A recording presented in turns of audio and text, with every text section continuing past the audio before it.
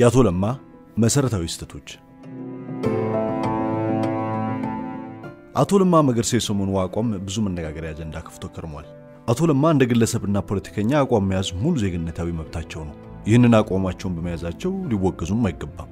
ሆኖም ከተናገሯቸው ንግግሮች አንፃር ሐሳባቸው በሂሳዊ መነጽር ሊታይ ግድ ይላል። ከዚህ አንፃር ከታዩ አቶ ለማ አንድ ሁለት ተብሎ ሊቆጠሩ የሚችሉ ስህተቶችን ሰርተዋል ማለት ይቻላል። የአቶ ለማ ስህተት ተብሎ ሊጠቀስ የሚችለው ኢህአዴግን አፍርሶ ብልጽግና ፓርቲን ለመስረት በነበረው ሂደት የነበራቸውን አስተዋጽኦ ከጅምሩ ለህዝብ ግልጽ ያደረጉ ከመሄድ ይልቅ ጉዳዩ ወደ ብልጽግና ከስራ አስፈጻሚ ኮሚቴው አልፎ የኦዲዮፓ ጠቅላላ ጉባኤ ፓርቲውን በሙሉ ድምጽ እስኪወስን ከጠበቁ በኋላ አቋማቸውን በሚዲያ መግለጻቸው ነው። ይህም ብቻ ሳይሆን በኢህአዴግ የስራ አስፈጻሚ ስብሰባ ላይም ቢሆን አቶ ለማ የድጋፍ ድምጻቸውን ሲሰጡም በወቅቱ የተሰራጨው የፎቶግራፍ ምስል በግልጽ ያሳያል። ህዋትን የወከሉት የስራ አስፈጻሚ አባላት በያዙት አቋም ጸንተው ሐሳቡን በድምጽ ብልጫ ጭምር በመቃወም ሲወጡ አቶ ለማም ቢሆኑ የያዙት የፖለቲካ አቋምና እጃቸው አንድ አይነት መሆን ነበረበት። በልባቸው ከተቃወሙ በእጃቸው መቃወም ነበረባቸው። በልባቸው እየተቃወሙ የድጋፍ እጅን ማውጣት አቶ ለማ ከይሉኝታ ያልወጡ ፖለቲከኛ አድርጓቸዋል። ፖለቲካ የአቋም ጉዳይ ነው። ቀደም ሲል ለመግለጽ እንደተሞከረው ፖለቲካ የግል ጓደኝነት የአምቻና የጋብቻ ጉዳይ አይደለም። ፖለቲካ የምን ይሉኛል ወይንም የይሉኝታ ጉዳይም አይደለም። ፖለቲካ እንደየነባራዊ ሁኔታ በሚለዋወጥ አቋም የሚመሰረት ገቢር ነው። እርግጥ ነው ህዋት ካለው የጠለሸ ስም አንፃር አቶ ለማ አብረው ውህደቱን መቃወማቸው በተመሳሳይ ጎራ ሊያሰምረኝ ይችላል ብለው ፈርተው ሊሆን ይችላል። ሆኖም እዚህም ጋር ስህተትን ሰርተዋል ማለት ይቻላል። ህዋት የሚቃወምበት የራሱ መንገድ አለው። እሳቸውም እንደዛው ሁለት ሰዎች አንድ ነገር ሊቃወሙ ይችላሉ።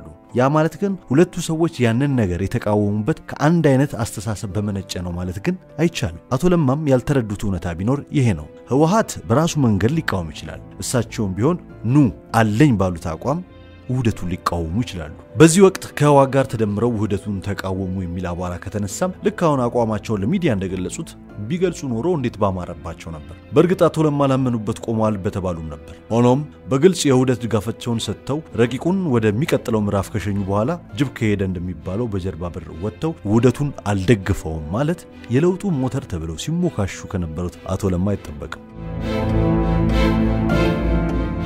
ሐሳብን አስረድቶ ያስረዱትን ሐሳብ በአቋም ይዞ በመጽናት በድምጽ አሰጣጥ ሂደትም ያንኑ በመድገም ቢያንስ ለታሪክ ማስመዝገብ የአንድ ስልጡን ፖለቲከኛ ደረጃ ነው ተብሎ ይታሰባል። እዚህ ጋር አቶ ለማ ላይ የሚነሳው ሌላ ጥያቄ አለ። አቶ ለማ በዚሁ ቃለ ምልልሳቸው የፓርቲውን ውህደት በተመለከተ ከመጀመሪያው ጀምሮ ሲቃወሙ እንደነበረና ይህንንም ሐሳባቸውን ለኢህአዴግ ስራ አስፈጻሚ ኮሚቴ እንደዚሁም በፓርቲው ውስጥ ላሉ ጉምቱ ፖለቲከኞች አቋማቸውን ሁሉ ሲያስረዱ እንደነበረም ተናግረዋል። ታሪኩ የሚያበቃው እዚህ ላይ ነው። አቶ ለማ አቋማቸውን በግልጽ አስረዱ ማለት ሐሳባቸው ተቀባይነት እንዲያገኝ ወትውተዋል ወይንም ሐሳባቸውን ሽጠዋል ማለት ነው። ይህ ሆኖ የተሰጠው ድምጽ እሳቸው ካሉት በተቃራኒ ሆኖ ውህደቱ ድጋፍ ካገኘ እሳቸው የሸጡት ሐሳብ በሌሎች ዘንድ ተቀባይነት አላገኘም ማለት ነው። እናም እሳቸው እንደነገሩን ሐሳባቸውን ካስረዱ በሐሳባቸው ተወዳድረው በመጨረሻ ተሸንፈዋል ማለት ነው። እሳቸውም ቢሆን ተደማጭነት ካጣው ቆይቻለሁ ነው ያሉት። ያለመደማመጣቸው ምክንያት ምን ነበር? በያዙት ሐሳብና አስተሳሰብ ነው ወይንስ በለውጡ ሞተርነት ሰበብ በመርህ አልባ ግንኙነት የፊታውራሪነት ሚና ልጫወት በማለታቸው ይሆን? ይህን ጉዳይ አቶ ለማ በሂደት በግልጽ ቢያብራሩት መልካም ነው። ለማንኛውም አቶ ለማ በዚህ ቃለ ምልልሳቸው ብዙ ነጥብ ጥለው ታይተዋል። ከምንም በላይ ነጥብ ያስጣላቸው ድምጽ የሰጡበት ፎቶግራፍ ይፋ በመሆኑ ነው። ጠቅላይ ሚኒስትር ዶክተር አቢይ አህመድ ኢህአዴግን አዋሃደው አንድ ሀገራዊ ፓርቲን ለመፍጠር ጽኑ ፍላጎትን ያሳዩት ከዚህ በኋላ በቀደመው የኢህአዴግ አስተሳሰብ ፓርቲን ይዞ መቀጠል አንድ ጋት መራመድ እንደማይቻል በሚገባ ስለተረዱት ነው። ኢህአዴግን ማደስ ወይንም ሪብራንድ ማድረግ አይቻልም። ይህ ቢሆን ኖሮ ኢህአዴግ ስንት ጊዜ ታድሻለሁ እያለ በንሳ ጸሎት ህዝብ ሲያታልል እንደቆየ ማንም የሚያውቀው እውነታ ነው። እናም ሐኪም አያድንም ያለውንና በማይፈወስ በሽታ ውስጥ የወደቀውን ኢህአዴግ ደጋግፎ ወደ ምርጫ መግባት ሞኝነት ብቻ ሳይሆን ቄልነት ነው። እናም ታዲያ ኢህአዴግን ቀብሮ አንድ ወጥ ሀገራዊ ፓርቲን መመስረት ለኢህአዴግ አመራሮች ብቻ ሳይሆን ለኢትዮጵያውያንም ፈውስ ነው። እናም አቶ ለማ የኢህአዴግ ግንባር ፓርቲዎች መዋሃድ ጊዜው አይደለም ሲሉ ኢህአዴግ ከዚህ በኋላ በምንም መልኩ ሊቀጥል እንደሚችል አላወቁት ይሆን? ኢህአዲግ በግንባርነት ይቀጥል አሁን ጊዜው አይደለም ሲሉ ባጭሩ ኢህአዲግ በመጪው ምርጫ ተሸንፎ ከዚያም ታሪክ እንደሚሆን አቶ ለማ አይረዱትም ተብሎ አይታሰብም እናም አቶ ለማ ከምን ሂሳብ ተነስተው የኢህአዲግ ውደት ጊዜው አይደለም ሲሉ ግልጽ አይደለም እንዲያውም ኢህአዲግ ራሱን አማምቶ ወደ አንድነት መምጣቱ ለሌሎች መልካም አርአያ ሆኖ እንዲታይ የሚያደርገው ይሆናል እርግጥ ነው የፖለቲካ መሰረታቸውን በልዩነት ላይ የመሰረቱ ኃይሎች የዶክተር አብይን አካሄድ ፈጽሞ አልወደዱትም እናም አዲሱን የብልጽግና ፓርቲ ጨፍላቂ ልዩነት የሚያጠፋ ህብረ ብሔራዊ ፌደራሊዝምን አደጋ ላይ የሚጥል አህዳይነትን የሚመልስ የመሳሰሉትን በማለት የበርካታ ገጾች ክሶች ሲያሰሙ ይታያል እዚህ ጋር አንድ ወሳኝ እውነታ ላይ መተማመን ያስፈልጋል ባለፉት 27 ዓመታት ልዩነቶችን ብቻ እየፈለጉ የተሰራው ፖለቲካ በበዛ ሁኔታ ሚዛኑን ስቷል ይህም በመሆኑ ሀገሪቱ በብዙ አቅጣጫ ከእስከ ተብሎ ሊገለጽ በማይችል መልኩ ዋጋ ከፍላለች እየከፈለችም ትገኛለች እናም በብዙ መልኩ ሚዛን ስቶ ያንድነቱን የመተሳሰሪያ ሐረግ የበጣጠሰውን የልዩነት ፖለቲካ ከሀገራዊ ፖለቲካ አንድነት ጋር በተመጣጣነ ሚዛን ውስጥ አስገብቶ ማስኬድ ግድ ይላል ባለፉት 3 አስርተ ዓመታት ለልዩነት ፖለቲካው በተሰጠው ልዩ ትኩረት በአንድነት ፖለቲካው ላይ ብልጫ በመውሰዱ የሀገር መቆሚያ መሰረቱ ወደ መናጋቱ ደረጃ አምርቷል እናም የልዩነት ፖለቲካው ከአንድነት ፖለቲካው ላይ የወሰደውን ድርሻ መመለስ አለበት ይህ ማለት የሁለቱን አማካይ ቦታ ፈልጎ ሚዛናቸው ተጠብቆ እንዲሄዱ ማድረግ ማለት እንጂ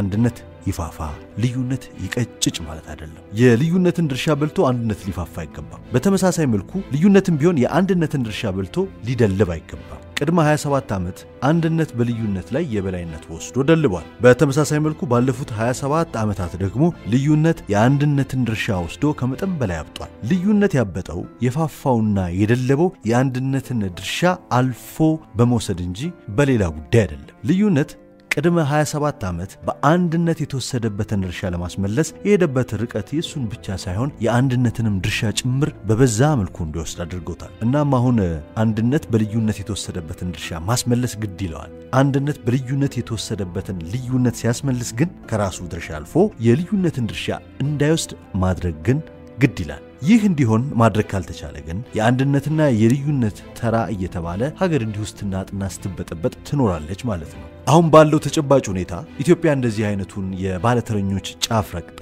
የፖለቲካ ኃይሎች ገመድ ጉተታ የምታስተናግድበት አቅም ላይ አይደለች ሀገሪቱ በእንደዚህ አይነት የዘመናትና የአመታት የፖለቲካ ትግል አንዱ ሲጥል ሌላው ሲገለብጥ ብዙ ረብ የለሽ ጉንጭ አልፋ ፖለቲካን አሳልፋለች እናም አሁን ለዘመናት ሊታረቅ ያልቻለውን የአንድነት በልዩነት እንደዚሁም የልዩነት በአንድነት ፖለቲካ ማስታረቅ ግድ ይላል ሁለቱን ለማስታረቅ ሁለቱም አስተሳሰቦች ወደ አማካይ ነጥብ መምጣት ግድ ይላቸዋል ችግሩ የተፈጠረው አንዱ የሌላውን ድርሻ እየወሰደ በመሆኑ የሁለቱን ሚዛን ማስጠበቅ ማለት ባጭሩ አንድነት ከልዩነት የወሰደው ድርሻ ካለ የተወሰደውን ድርሻ አስመልሶ በድርሻው እንዲጫወት ማድረግ እንደዚሁም ልዩነትም ከአንድነት የወሰደው ድርሻ ካለ የወሰደውን ድርሻ መልሶ ከአንድነት ጋር ሚዛኑን እንዲጠብቅ ማድረግ አስፈላጊ ነው እናም በአሁኑ ሰዓት የሀገራዊ አንድነቱንና ልዩነቱን ሚዛን አስጠብቆ ለማስኬድ ከሁሉም በፊት ሊሰራ የሚገባው የፖለቲካ ሂሳብ ቢኖር አንዱ ከሌላው የወሰደውን ድርሻ አስመልሶ ከዚህ በኋላ ላለው ሀገራዊ ፖለቲካ በተቻለ መጠን ሚዛናቸውን እየጠበቁ እንዲሄድ ማድረግ ነው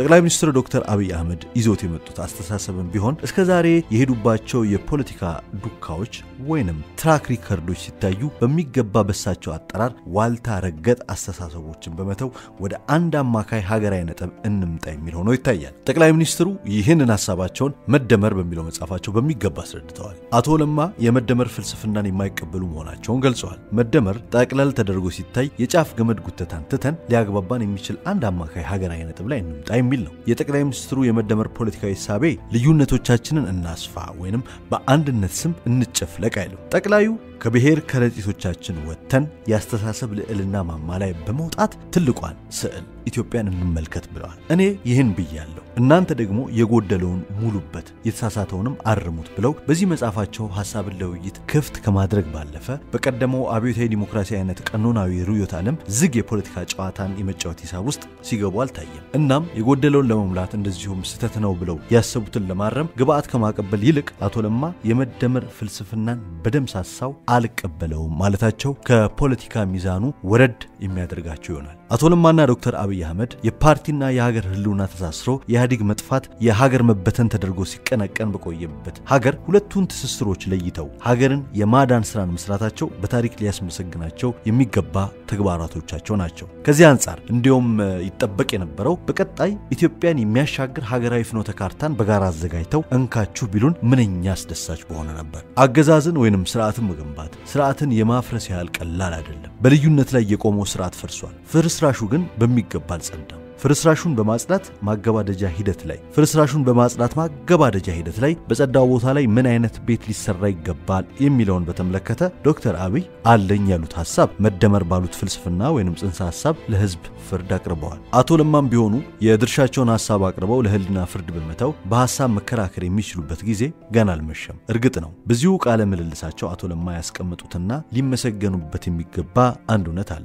ይሄ እውነት ውጣ ብለው እስካልገፉኝ ድረስ በፓርቲው ውስጥ በመታገል እስከ መጨረሻው ድረስ ሐሳቤን አስረዳለሁ ማለታቸው ነው። ይሄ ጥሩ ሐሳብ ነው። ሐሳብን በሐሳብ መሞገት በፓርቲው የውስጥ ትግል ወይንም ኢነር ፓርቲ ስትራግል እንዲፋፋም በማድረግ የነጠረ ሐሳብ ለህዝብ እንዲቀርብ ያደርጋል። ህወሓት መራሹ ኢህአዴግ የሞተው እኮ የውስጥ ፓርቲ ትግል እንዳይኖር በማድረግ የቁንጮ አመራሮች እስትንፋስ የፓርቲው እስትንፋስ እንዲሆን በመደረጉ ነው። ይህም በመሆኑ የአቶ መለስ ህልፈተ ህይወት የኢህአዴግም ህልፈተ ህይወት ሆነ። አቶ ለማ በብልጽግና ውስጥ ሆነው ብልጽግናን የሚታገሉ ከሆነ ለብልጽግና ፓርቲ ትልቅ የሐሳብ ግብአት ነው። ከዚህ ውጪ የሚኖረው የተለመደው የፖለቲካ መጠላለፍ ግን ለአቶ ለማም ለሀገርም ሆነ ለፓርቲው አይጠቅምም። የተለያዩ የኢትዮጵያ ዜናዎችን፣ ትኩስ መረጃዎችን፣ የመዝናኛ ፕሮግራሞችንና ልዩ ትንታኔዎችን ለማግኘት ሰብስክራይብ ያድርጉን። እናመሰግናለን። አንዳፍታ ሚዲያ